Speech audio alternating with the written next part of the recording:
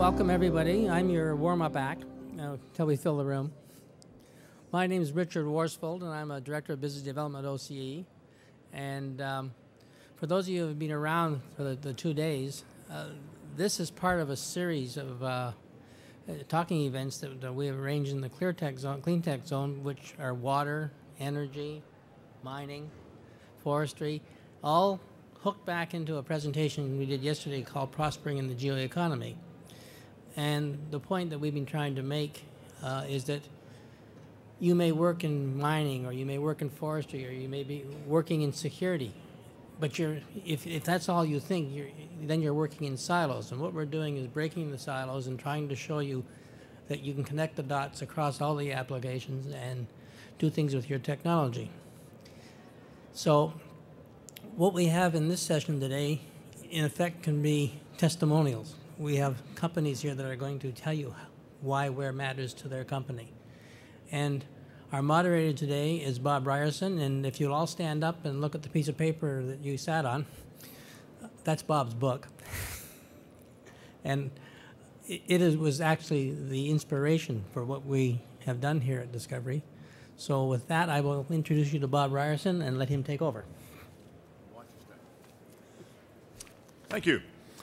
Before I make my opening remarks, I'd like to introduce our panel.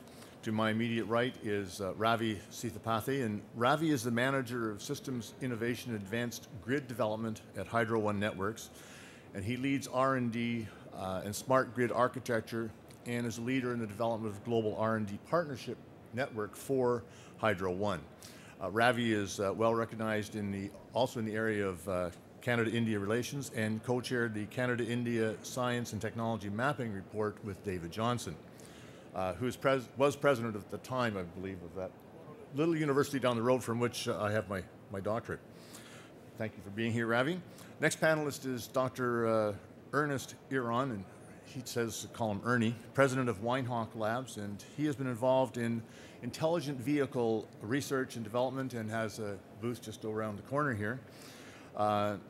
He's been developing remote sensing platforms for many years and has worked on remote climate data stations, GPS, positioning, and all kinds of other things in that area of location. And the focus in all of his work is enabling the best possible data collection, providing as much intelligence in the platform as possible. So, welcome, Ernie. Next to Ernie is Marni McVicar, VP of Operations of Aeryon Labs. She has over 25 years experience in various roles managing the design and delivery of very complex systems, one of which is on display, and it's not flying, but it could fly, I understand. But anyway, in her role as VP, Marni is responsible for moving new designs from engineering to production, in addition to leading a team that, as she says, likes to exceed customer expectations with every system they deliver. Welcome, Marni. Next is Adam Gryfe, and Adam is the Commercialization Manager at Clearpath Robotics. Adam has a Bachelor's of Management and Organizational Studies from Western and a Master of Business Entrepreneurship and Technology from the University of Waterloo.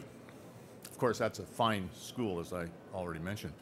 Prior to joining Clearpath, Adam worked for 3 years in business development at Salesforce.com, one of the world's fastest growing technology companies. And he is also a recipient of OCE's first job program. Welcome, Adam. Last but not least, sitting next to Adam, we have Rémi Godin. Rémi is a Senior District Engineer at Waste Management of Canada Corporation. And for the past 10 years with Waste Management, Rémi has worked as a landfill engineer and gas operations manager for Eastern Canada. Rémi has significant experience in the areas of landfill, design and operation, compliance management, and landfill gas systems management, including energy generation for over 10 landfills in Ontario, Quebec, and the Maritimes. Thank you for being with us, Rémi, and you will see this is a very broadly based group of people with all kinds of interesting experience that they will be sharing with you today. I'm going to begin with a few words about the geo-economy, which we talked about yesterday. It's the new economy in which we find ourselves operating today, which has a different focus. It's being driven by and dependent upon geographic information. And that is, understanding location is fundamental to understanding how one succeeds in today's economy. And we have examples of, we have the book that we refer to here is being shown in our booth just outside the door here. As much as 80% of all government decisions involve geospatial information. I think that's an astounding number, but when you start thinking about that, you know, simple things like where do we put the road? Should we let them put the housing development here or over there? Where are we going to put the waste? Unemployment is at 9% in City X. What jobs are open there? And where are the people that might fill those jobs? What courses should we offer in which location? All kinds of interesting questions that are related to location. Furthermore, another estimate estimates as much as 80% of all information in industrial databases is also tied to location. But what's really neat about today is we all have access to far more information, geospatial information, than we've ever had access to before. So it's changed the way we think, it's changed the way society functions. And it therefore stands to reason, with other factors being equal, those companies and agencies that effectively use geographic information will be far more efficient, far more successful in today's economy than those who don't. And these people will be showing exactly how that works in a range of very interesting and exciting areas, I believe. It also stands to reason that there will be a highly competitive marketplace for those offering tools and services that allow us to become more efficient using geographic information. So in summary, those who use geographic information, who understand it, who use it well, use it properly, will do well. And those who don't, well, they probably won't survive. It's the same thing as happened in Aboriginal societies.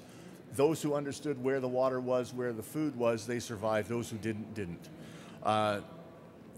So I think with that kind of a background, I would like to now turn the floor over to first Ravi, and he will explain why where matters in his world.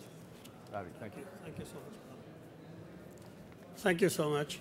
Yeah, you know, in the world of electricity systems, people think, you know, where would they ever care about why where matters? And that's simply because we operate a synchronous system. It's like a roadway where everybody drives at 100 or doesn't drive at all. And that's what it is, on or off. So from a synchronous perspective, everything is tied. And so there's a tendency to say, oh, it's more like the internet, or it's command and control, which is very centralized. And that's true.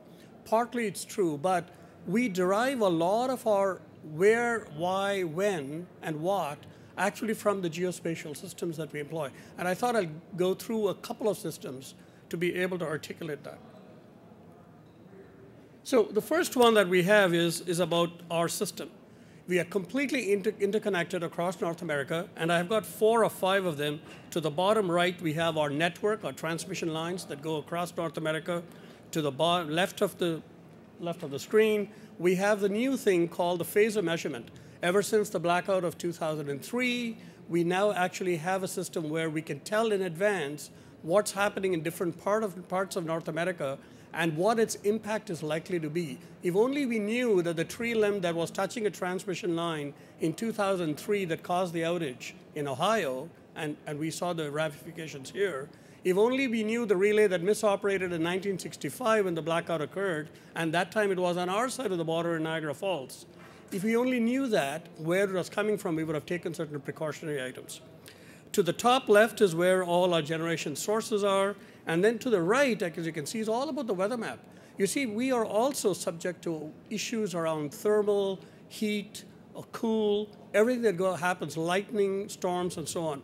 So while we may be centralized from a connectivity perspective, we are far more, in fact, in looking at what, where, when, and how it's occurring so that we can take actually precautions, so to speak. So I thought I'll just throw that slide up. That's, by the way, the Ontario Grid Control Center that we operate, and also the IESO's system at Clarkson. If you then take pieces of it and move on to systems protection, we operate in about 100 milliseconds maximum. With the inverters and static devices, we're going to move even lower. But we are about a 100 millisecond operations company. So when we detect things happening, we've got to take those corrective actions. We have to reroute power, much like the internet does, I guess. And we have to ensure that we have to restore power back after all that event has taken place. So the system protection and isolation is why, for us, why where matters. Because you can't take the whole system down when you got a problem down in one part of our network. So what do we employ there are largely, yes, current, voltage, frequency, sort of electric metric type sensors, but it is where that we look at. So there are parts of it, we have 250 stations, 1,000 DSs, distribution stations, and we need to know what's going on in them to be able to say, do I take off just one small portion, or do I take out a bigger ring, or do I take an even bigger ring?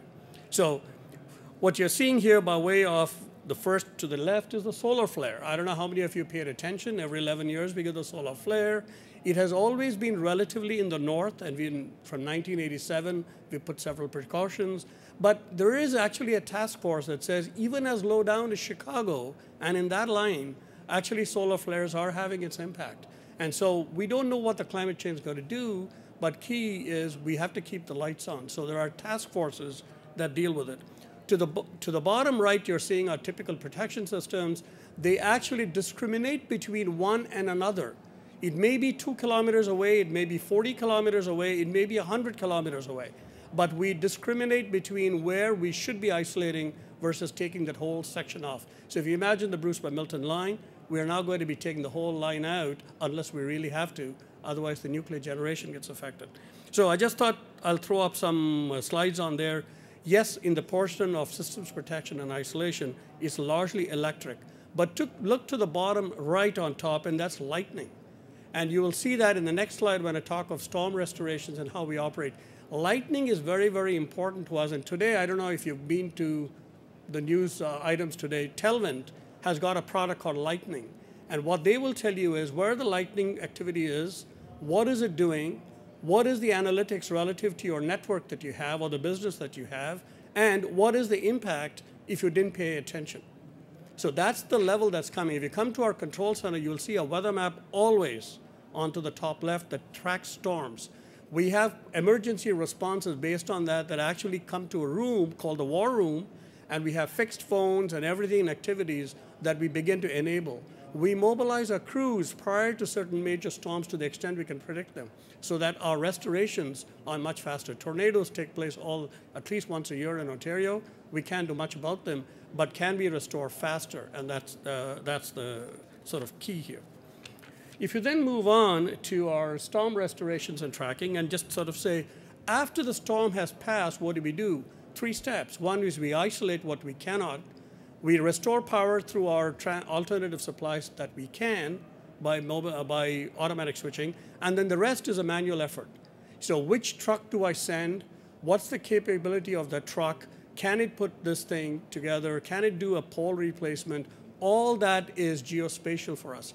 And as the crew is doing its work, it needs to liven up the system. We can't call the control center all the time to say, can you switch, can you switch, can you switch? So now we are enabling what's called a mobile workforce from the truck to be able to light up the town, light up the village, and as it's being lit up, see the smart meter and see, is all the meters on?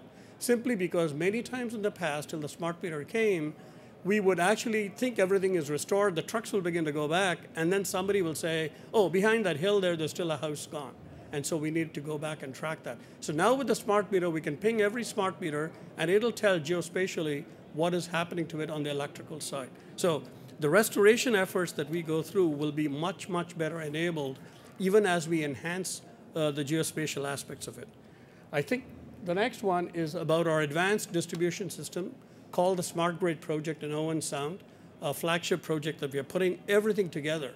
And in this experiment, what we are looking to say is how much of geospatial and electrical sensing and people mobility can I integrate for better operations, management, and efficiency of the network? In other words, in the past, we had a single response, and that was a system planning criteria. It was a textbook style. We built it. We operated to that. today, with all the cost of sensors coming down, the telecommunications coming down, and geospatial information being available, we now want to see, can we actually raise the headroom without having to raise the investment? And I think there's a lot of latitude that as you take all this into account, you'll be able to better manage. You don't need to constantly keep rebuilding or expanding your capacity, but better utilization of capacity will take place. So I just thought I'll throw, some of them are around here, by the way, the stuff that we are talking about. And I think with that, I just want to wrap up to say, nobody thought in the electrical system that we do, why, where matters. But I can tell you, I never thought of it that way till they asked me to speak. But that's in our guts here. Why, where matters is important. And when and what is also equally important to us because of the 100 millisecond operation cycle. So with that, Mr. Chair, thank you very much.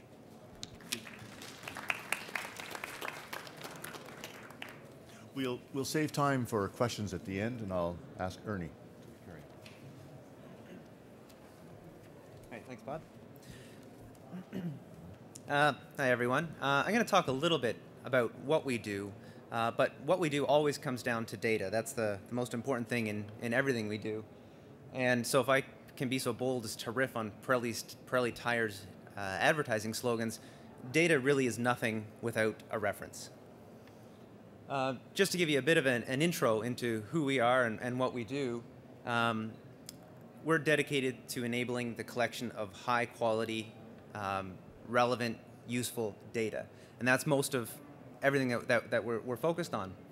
And the way we do that is through technology that is primarily designed to be incredibly easy to use, reliable, and repeatable. So we've got highly intelligent systems that require very little input from users, and they're incredibly robust and reliable. And part of that is not relying on a human operator in the field. So, if you come to our booth, you'll see a couple planes there, but we don't consider ourselves a UAV company. We consider ourselves an intelligent remote sensing company. And there's a very big difference there. It just so happens that our remote sensing tool is a highly intelligent aerial platform. But when it comes down to it, our partners, our customers, they don't care about the platform. What they care about is the quality and the timeliness and the utility of the data that they're getting.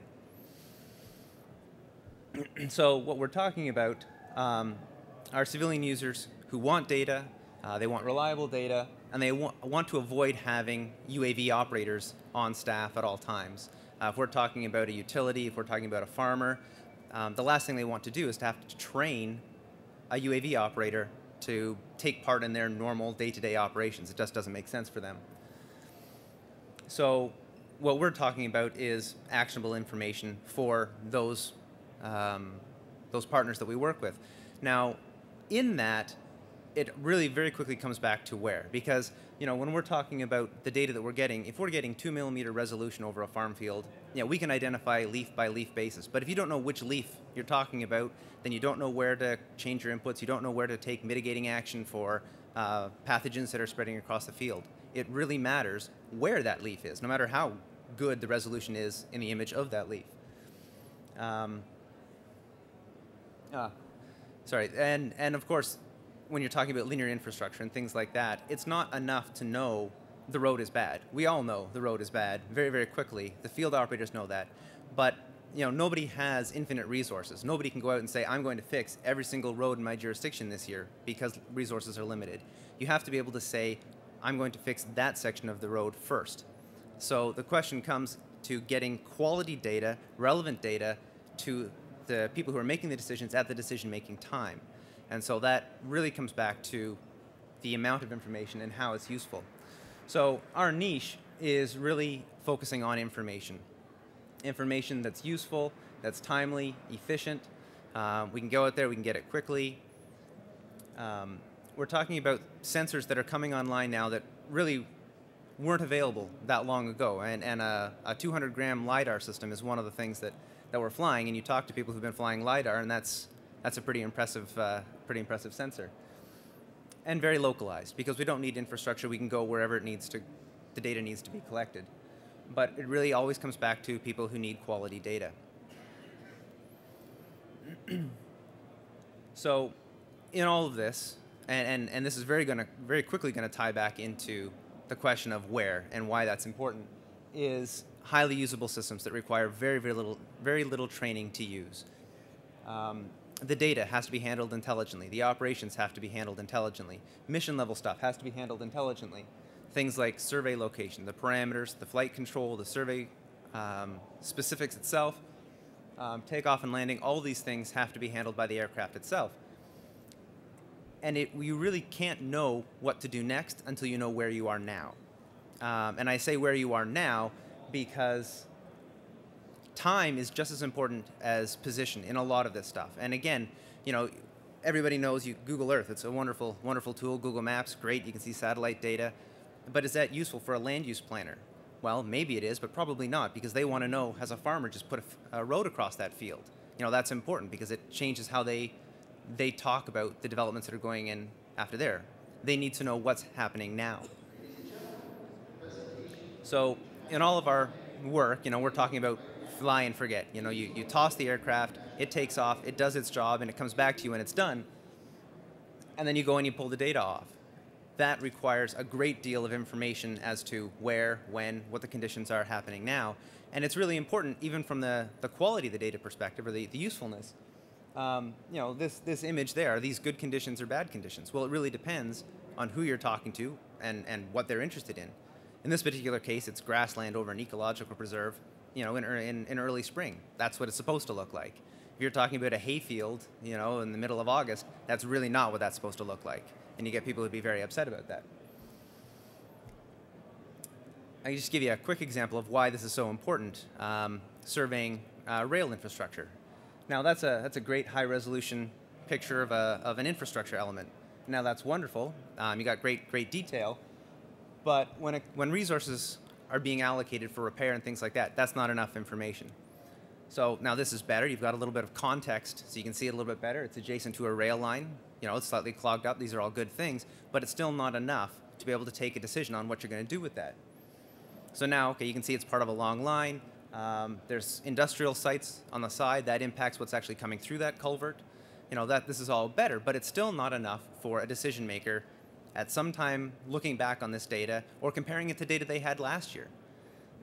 So it's only when you can add in where exactly was this taken, what were the conditions taking around it, how confident are you in this data, when was it taken, and being able to reliably reproduce this so that you can go back in a time series and say, okay, this thing has been flooding every single spring, but it only floods for a couple weeks and then it's gone. It's not a big threat. We'll go and fix the other one instead.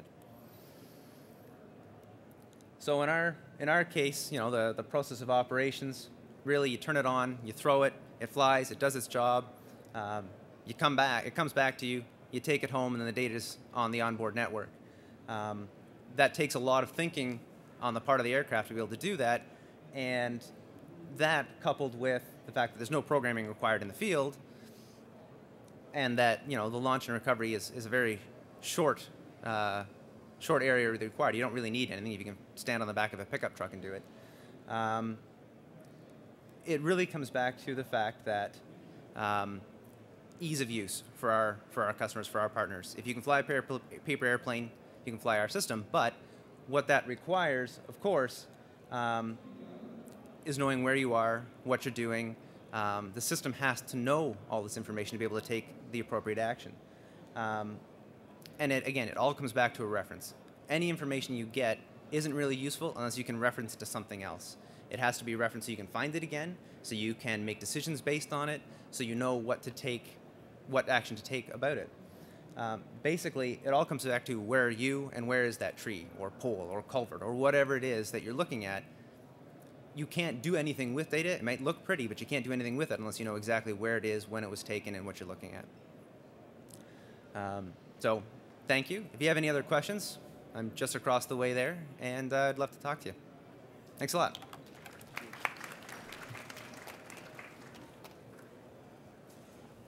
Thank you, Ernie. The threats I used to ask the speakers to stay on time have absolutely worked wonderfully well. Thank you very much.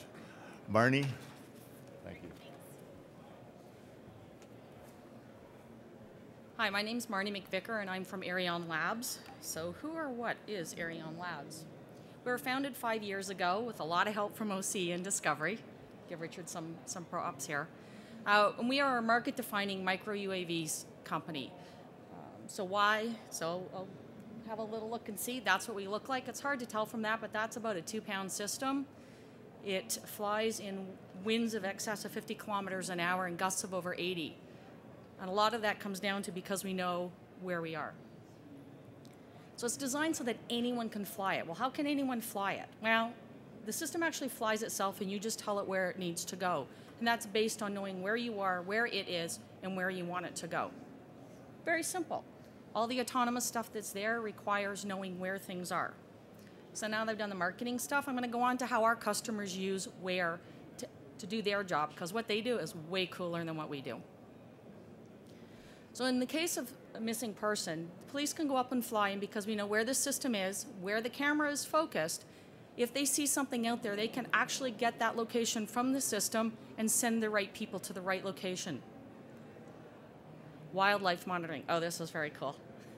University of Alaska went up and flew off the Aleutian Islands this winter in order to count sea lions. They took off from a boat and landed on the boat, even though the boat moved. And that was because the system knew where the boat moved to and where it was. They actually went out there, and not only could they count the sea lions, they apparently can tell which gender they are. I don't ask how. Volumetrics. This is really cool. This is one of our earlier customers. What they do is they fly what we call an auto grid. So they go up and they say, I want to cover an area so big, I want so much overlap for my cameras, for my pictures. Everything is geotagged. They bring that information back, and they have magic software, and they're really smart people. They stitch all that together based on the geotag information, and they can do volumetrics. They are to the point now where they are within 0.05 error, percentage error. Unheard of with an airplane.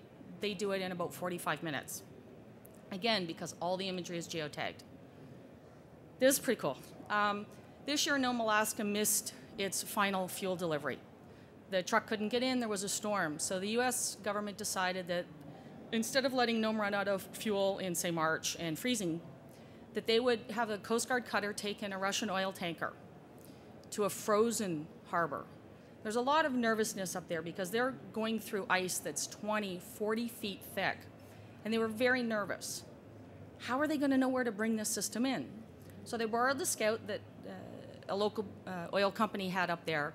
They went out and again grabbed grabbed images, all geotagged, brought it back, and we were able to do a 3D reconstruction for them so they knew where the ice was weakest, where it was strongest, so they could bring the ship in through the weakest part and then lay the fuel lines over the strongest parts. It was very cool. We were all very excited about this. This has nothing to do with it. There's just a really cool picture of the ship coming through the ice. Again, taking the imagery that we can create with the geotags, you can put together a 3D model of a facility. So if you're doing infrastructure inspection, surveying, you can go out and actually look and see what's there. Infrastructure, very big, very important. A little less on the 3D side of things, but what you need to be able to do is if you're going to fly this up, let's take hydro for an example, and you want to do an inspection, you need to know where the problem is, be able to relay that information back to your ground crew so they go to the correct location. Oh, this one's pretty cool. This is new for us. So what our customer does is they have 2 cameras. They have a daylight and an near IR, and they go up and again do an auto grid, and they cover the same area with both cameras. They come back and merge that data, and again through their magic software, they can go and determine where there's vegetation, where they need to go look at the areas where they need to do more work. Again, because they know where the information is coming from. Beyond line of sight, there's pretty cool stuff. So what our system allows you to do, because you know where it is. You may not be able to see it, but you can see on the map exactly where your system is. You can fly, say in this case, on the other side of this train. This happened in Hamilton not that long ago. They were able to use a system, stand at a safe distance to go and see what was on the other side. So I had one more, but I guess I must have flipped past it. The other thing that's important for us is our system's very small. And it's really hard to explain to people how small is. But if you take your fingers and you hold them about 1 centimeter apart and you hold them out at your arm's length, that's how big the system is at 200 meters away from you. And I know from personal experience, if you take your eye off of it, it's gone. You're never going to find it again. But if you take, it knows where it is, it knows where you are, and it can show you on the map where it is so you don't lose it. So you, in theory, don't smash into trees or buildings or other things that when you take your eye off of it, you tend to forget and hit. So if there's any questions, please stop by the booth. I'd be happy to answer them for you. Thanks.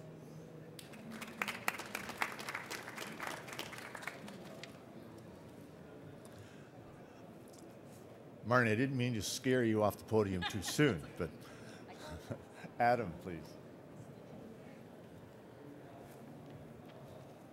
Thanks. Hi, everybody. I'm Adam Gryfe, and I'm the Commercialization Manager for Clearpath Robotics. And I'm here to talk to you today about why where matters for robots, and very specifically, robots that work outside field robotics. And before I get started, I just want a quick show of hands. Who in this room knows where they are right now? It's not a trick question. I can tell you if you don't know. And I think the point of that question is just, this is something that we take for granted as people, and it's something that we need to transfer into technology. And I'm going to go through this presentation and tell you why where is the most critical question when it comes to outdoor automation. And before I do that, I'm just going to start with a quick overview of the company. Or I'll just stay on this slide. Oh, sorry, I have to do it. That makes more sense. So Clearpath Robotics is a spin-off of the University of Waterloo. We're still based in Kitchener, 100% Canadian owned and operated. We specialize in the development of robust and reliable unmanned vehicles, like many of my colleagues here today. Well, this is a little bit out of date. When I sent in this presentation, we had 15 employees. We've now grown to 20. And we're not just servicing Canada and the US, we're also servicing countries in Europe, as well as Asia, Australia, really throughout the world. And of course, we've been given tremendous support by various Canadian organizations, OCE being one of the most prominent. We were recipients of the Embedded Executive Fund, as well as first job funding for myself and market readiness funding to help us commercialize some unmanned vehicles for environmental monitoring, and specifically water monitoring. These are a couple of pictures of two of our core products. That's the Husky unmanned ground vehicle on the left, and, well, sorry, on the right, and the Kingfisher unmanned surface vessel on the left. And as we go through this presentation, I'm going to explain how these products are being used in various industries, ranging from military to space to mining and agriculture, utilities, to talk about why where is so critical when using robotics in the field. And this is a list of some of our customers. It's both to put an exclamation mark on Clearpath's success in its very short history, as well as to highlight that we are very plugged into the development of robotics. These are all top-tier technical institutions throughout North America and the world, and they've given us tremendous insight into how robotics are being developed and used globally. So these are two of the most common applications for field automation. The first is space, and the second is military. In space, it's absolutely critical to design new technologies that can articulate where your technology is, because there's no humans in space to gather that information for you. Right? Again, we take for granted that we know where we are at all times using sight, sound, touch. The robotics needs that technology developed in order to articulate that information. And when you're in space, you need to know exactly where you're surveying, because it may be critical for landing a manned mission at some point. And you need to make sure that your astronauts are safe. In the military, knowing where you are is going to be critical for surveillance missions. You don't want to put a soldier into a hazardous environment if you think that in any way they may be harmed. To take that one step further, it's also important to deploy weaponry on robotics or detect weaponry on robotics, such as landmines, and you want to make sure that you're not miscalculating that by a centimeter. Precision becomes paramount when you're talking about field robotics. A few more industries where robotics is being adopted, and we're seeing this across the board from all of those customers that I just had on that slide, is in mining. Again, that's primarily for surveillance, but it's also for locating important minerals like gold and ore and things of that nature, right? So being able to find where that is a matter of millions of dollars to these organizations. It's very quantifiable, tangible results. And where is the critical question that they're trying to answer by use of robotics? In agriculture, as you saw from my colleague in aerial surveying, you want to be able to detect an insect on a leaf. You want to be able to detect a disease on a leaf to make sure that it doesn't spread. Where is critical in agriculture? In energy, you're monitoring various wiring, you're monitoring the power grid, again, as one of my colleagues here articulated already.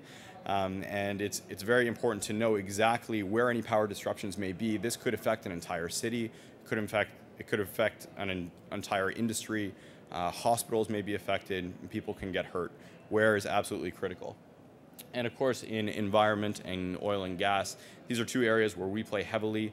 Our unmanned surface vessel, which OCE has done a fantastic job in supporting, has a built-in GPS where you just launch it on a tablet, a touchscreen. You determine the path that you would like it to take. It collects the information from the water that it's profiling and transmit that back to you in real time.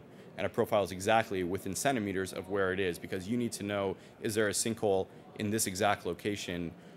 Where is the water moving this quickly? Can we put a boat here? Is that safe for people? Right? And that's what robotics is really used for across the board. And then in oil and gas, we're seeing applications such as oil pipe inspections and things of that nature.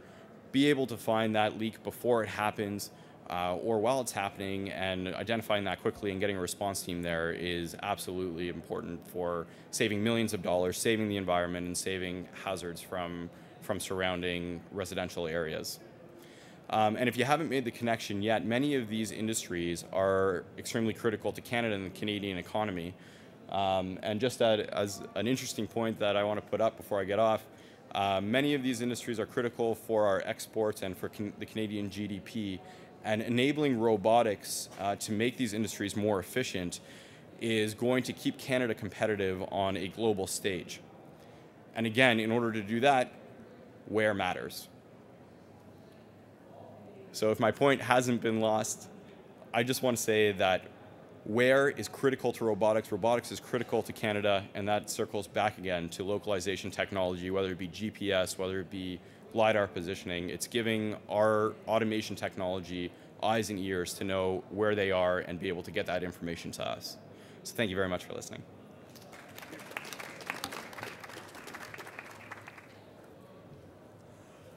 Next, I'd like to call on Rémi Godin, next and last. Thank you.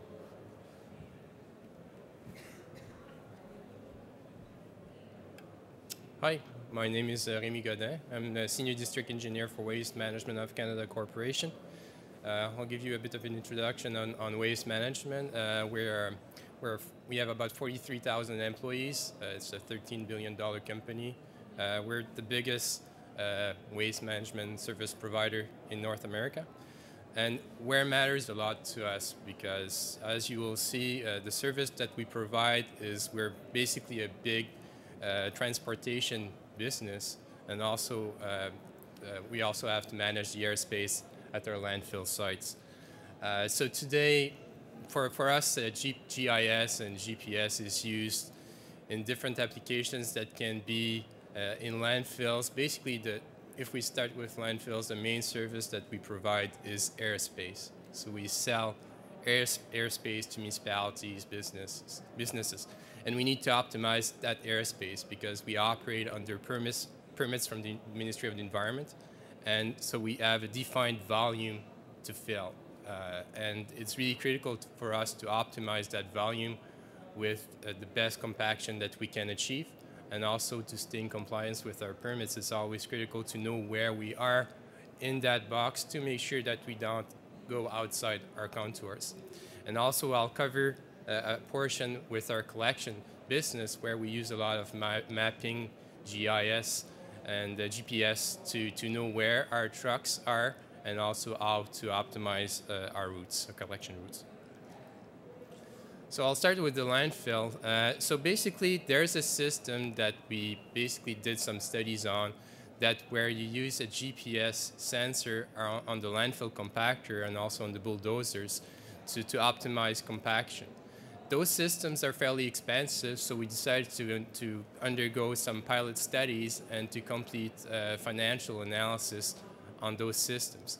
So for us, what's really critical, the key factors were the amortization rate. So for us, the way we work with our landfill facilities is that we deplete the facility based on volume, because that's what we sell. So basically, your net book value, all your expansion costs and construction capital costs are going into that amortization rate.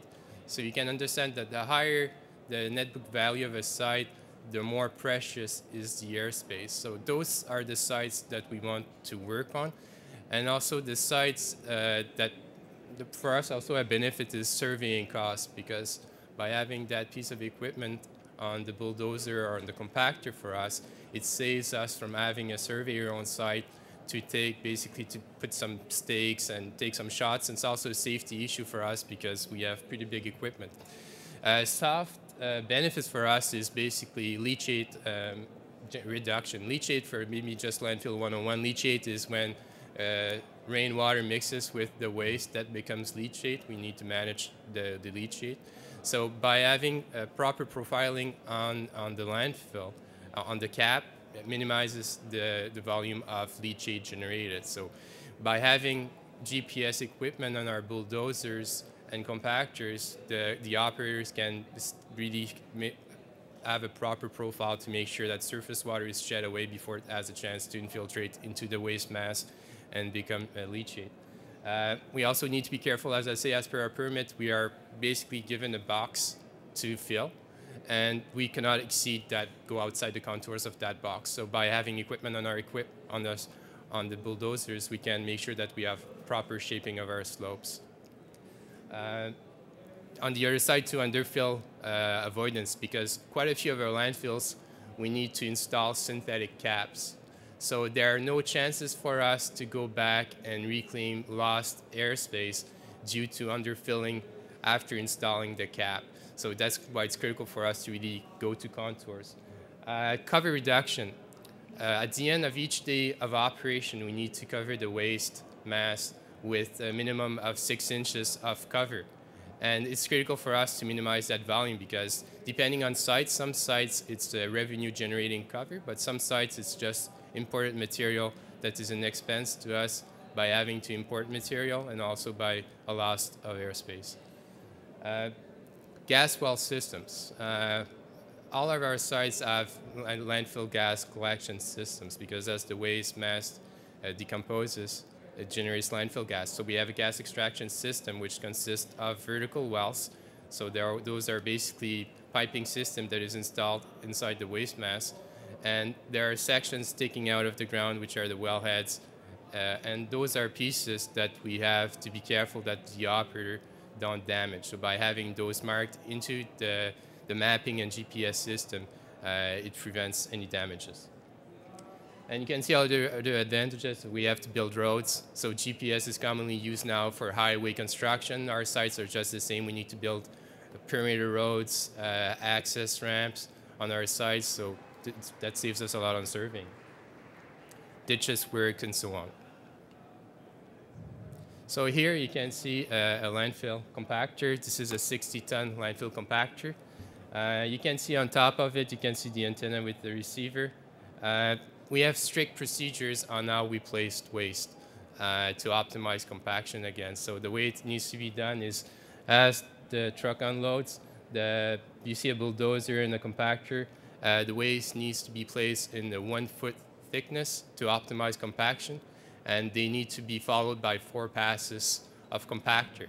So you'll see with the system we have, it basically shows the operator where he is as far as his grade, so how much more of a fill he can go to final contour, and also we can set it up if you put it 1 foot thickness or 3 foot thickness, and also for the number of passes. So we have a display that will show, okay, you have achieved, you'll have like a red square if you have not done no passes, and when you achieve 4 passes, it turns to a green. So the operator knows. The operator knows that he's been over the waste, because if you don't follow up proper pattern, you can get lost in a way. So this is the receiver, quite common. And we decided to go with Carlson. Same thing, we have a procurement team that basically did an assessment for a service provider. So we went with Carlson, so you can see the receiver and the processor. And this is a display. So here on this display, this is inside the cab of the bulldozer or the compactor. On the left side, you can see what we call the working face, so where the waste has been placed. It's a bit hard to see, but this gives him the elevation at where he stands. You can see in this case, he has a fill of 7.34 feet to get to final contour, so he knows it's not over contour. Can also be set up for his lift thickness. And you can see the squares. So on the edges, you can see red squares, so he's not done with his compaction. And the centerpiece is all green, meaning that he's achieved at least 4 passes to make sure that everything is well compacted. And this is a system that the operators really like. At first, there's always they don't really feel that they need it, but after using it for a while, they realize that it's a time saver. On the collection side, we have thousands of trucks on the road, so we're a big collection company. So when we bid contracts, it's really critical that we use mapping software and GIS to optimize our collection routes, because the less time it takes us to collect the organic waste, the recyclables, and the garbage, the lower rate we can offer to municipality or business. So the system we use is WebTech. It's basically it's a fleet system, so there are receivers inside all of our trucks. It's using GPS. All information is transmitted via cellular network, goes into a server, and then you can go to our dispatch and call centers. Because depending, like in the morning, what happens is the truck operator gets in his truck and he already knows his route, so he knows he needs to go on your street, pick up your different types of waste, and at the end of the day, we can save time. And that's also saving us time, where if it really goes well, we can assign more routes on one driver. So there's communication between dispatch and the collection truck. So those are basically the key thing for us. Is what we knew is we can establish geofence, so we know when the trucks get out of the yard. And also we have reports such as idling. We want to minimize idling. We want to make sure that our guys are not stopped at the Tim Horton for too long. So that's something we can monitor, because sometimes the guys will go fast and take a break for some time. So now they know, okay, you've been parked at Tim Horton for half an hour, move on. We also manage speed. So we know how the average speed that a truck has been going. We can install sensors on our trucks even. You can know how much gas is left and so on. So quite a few systems, and more hauling companies are all installing those systems on their truck now. For us, the critical thing is to know where our trucks are, especially for a roll-off truck, for instance, for business. It gets a call. If he's in the area, you can easily move on and collect your bin that way. So we can run multitude of reports. So as I say, idling, speeding.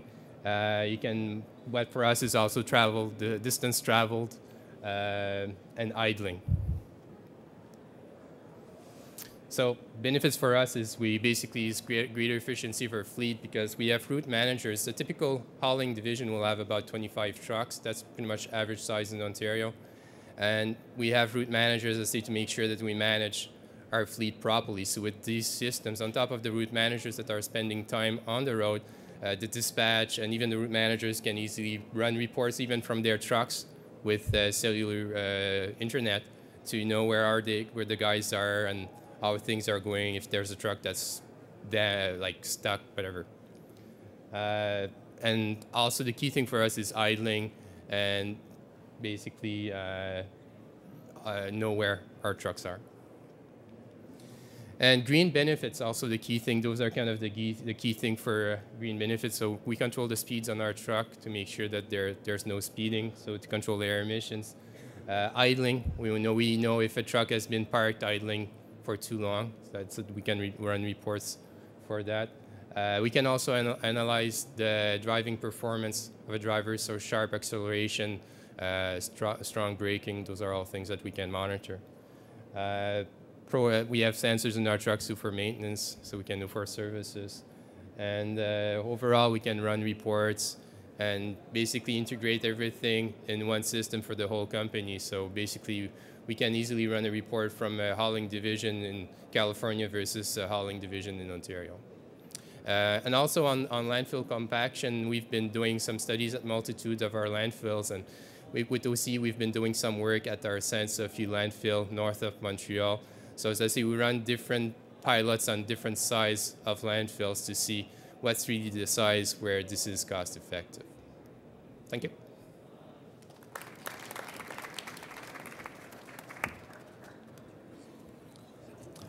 I didn't realize until today that Waste Management Corporation and Hydro One are actually geospatial companies, but I think it's fascinating to see the range of application and the range of impact of wear in all of these companies that are represented here in the front of the room. We'd like to open the floor for some questions. If anyone has any questions for the panelists. I have one question that may be of particular interest to the people that are involved with robotics. There's a recent technology developed at the York University and the Geodetic Survey of Canada. And it allows one to locate oneself when this is put into full commercialization within 2 centimeters anywhere in the world without any local GPS receivers. What impact do you see that as having on your business? I know that's that to Ernie and Marni first, but I think it has implications for the others as well. Okay, well, I guess from our perspective, anything that can improve our knowledge of where we are improves our ability to do the work that we need to do. Anything that can reduce the uncertainty in positioning, that can reduce the time required to get highly accurate fixes in terms of if you're stitching imagery together, the better you are in your initial guess, the better the stitch goes. All that stuff, everything just gets better, the better and the faster you know information. That's how we look at it. Okay, I'll add that this technology also makes it possible to do it instantaneously and gives you 1 to 2 centimeter horizontal and 2 to 4 centimeters vertical.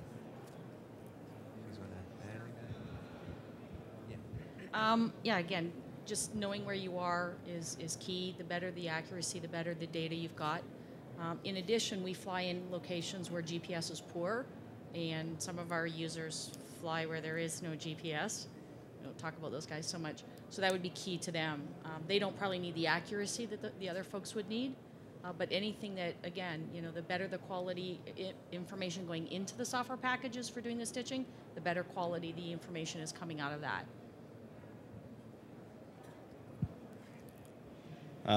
Yeah, from an environmental monitoring side of things, I can tell you that our boat is very often operated in deep brush areas where they're assessing flood risks, where you need to know both the horizontal and vertical positioning of the vehicle. And in those areas, GPS access is very limited because of the brush. So in areas like that, it's absolutely critical for our customers to have localization technology that doesn't involve GPS, and that can be accurate to within those 2 to 4 centimeters that you mentioned. Okay. Yeah. Are there some other questions for the panelists, or obviously we're clearly able to present the importance of wear, and I particularly appreciated the fact that everybody not only stayed on time but allowed us a little bit of extra time at the end. Thank you very much for everyone and for the very interesting presentations. Thank you. Thank you, Bob.